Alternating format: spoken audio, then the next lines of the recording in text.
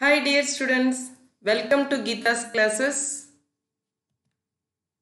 This class we are going to see Laplace Transform, Introduction and Definition. So what is Laplace Transform? Why should we learn this Laplace Transform? Actually, consider some differential equation. Consider the topic differential equation. If you have some differential equation, we have learned so many methods to solve the differential equation.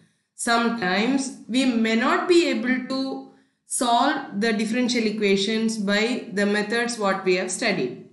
In that case, we can convert them using, or we can solve the differential equations by changing them or by using Laplace transform, that is by changing the variables to another set of variables, and we can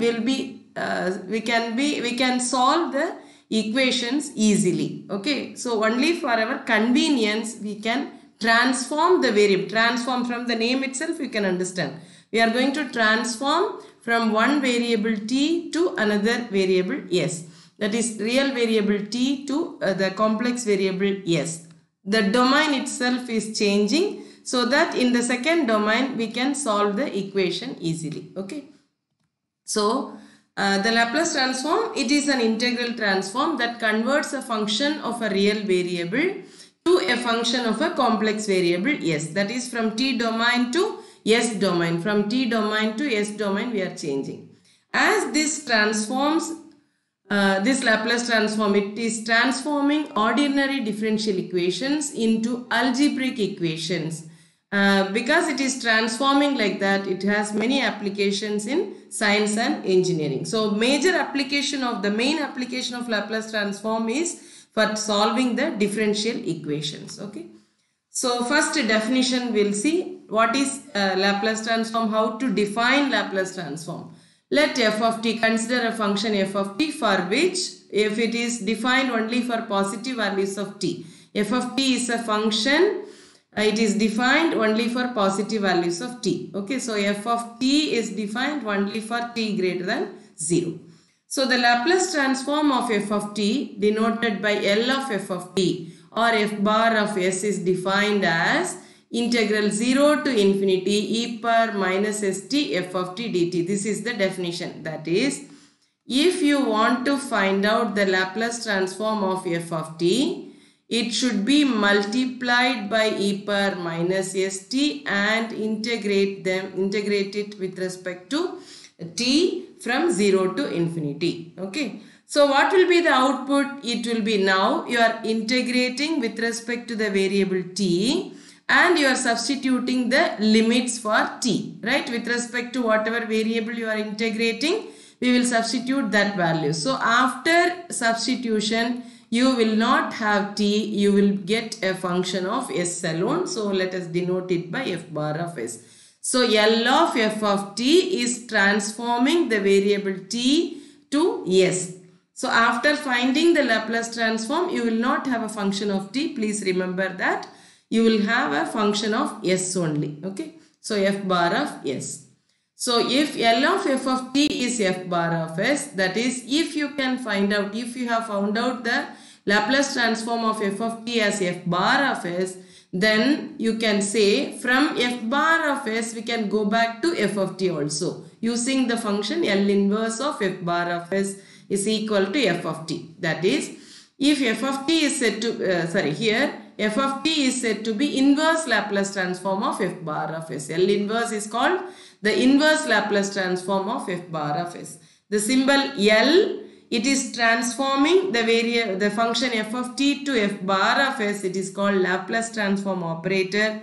And the symbol L inverse, now L inverse transforms from f bar of s to f of t. It is called inverse Laplace transform operator. Okay. So please remember, L of L is an operator which transforms from t to s. T to s. And L inverse is an operator which is transforming from s to t. Okay. Remember these things. Now we have some more definitions, that is piecewise continuous. Actually we are going to find out the sufficient condition. I told you Laplace transform you can find out only if the integral exists. Okay, so there are some conditions to be satisfied for finding the sufficient condition for the Laplace transform to exist. So first, for finding that condition, we should know some more definitions. One is piecewise continuous. Piecewise continuous means continuous function means if f of t is t greater than 0, then continuously it is defined. In between there is not discontinuous at any point. Okay, that is continuous. But sectionally continuous or piecewise continuous is you in a comma b, in the closed interval a comma b, if the same interval can be divided into subintervals and in each of the subinterval it should be continuous, and at the end points you must have the both left and right hand limits. Okay, that is, for example, you can divide 0 to infinity. If you consider 0 from 0 to 10 it is t squared. At the point x is equal to, at the point t is equal to 10, it is not defined. T squared, it is defined from 0 to 10 as t squared and greater than 10 as 2t plus 5. Okay, this function is an example for piecewise continuous or sectionally continuous. Another example, another definition is exponential order. Function of exponential order. A function f of t is said to be of exponential order if it satisfies this condition. What is the condition? Limit t tends to infinity e power minus at f of t. If you find out, it should be a finite value. If this limit is finite, then we can say that f of t is of exponential order.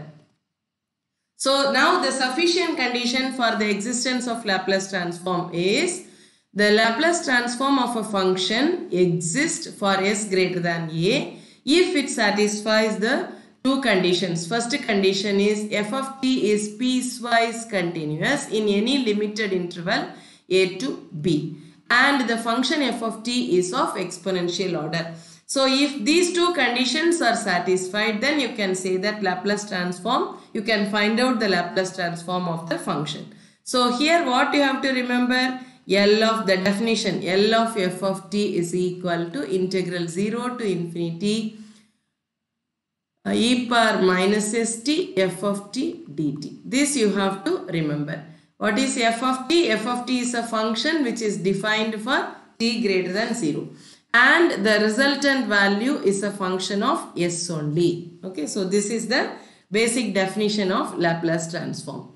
In the next class, we can find out the Laplace transform of some basic functions or elementary functions. Okay, thank you for listening.